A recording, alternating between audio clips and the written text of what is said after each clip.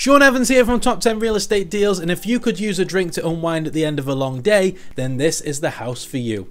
Known as the beer capital of the world, Milwaukee has a thriving state of beer tycoons who invested their fortunes in prime real estate.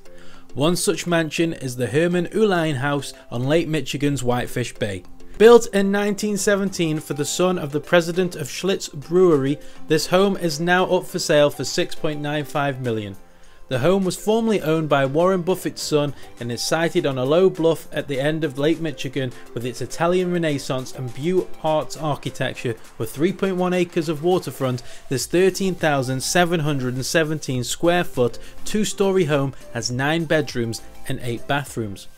Many refurbishments have been undertaken since 2018, including a new kitchen, boiler, new air conditioning and new surface materials. With such rooms within as a library, billiards room, fitness centre, home cinema and a wine cellar, you can tell that this mansion was designed with entertaining in mind. The landscape design outside is symmetrical in form with terrace walkways and steps leading to the water's edge. Whilst Schlitz beer upped sticks and moved from Milwaukee to Los Angeles, this beautiful home still resides.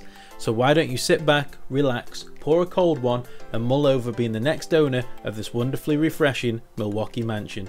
I've been Sean Evans, you've been watching Top 10 Real Estate Deals, and stay tuned for every single Monday as we'll be bringing more properties right to this channel. Goodbye!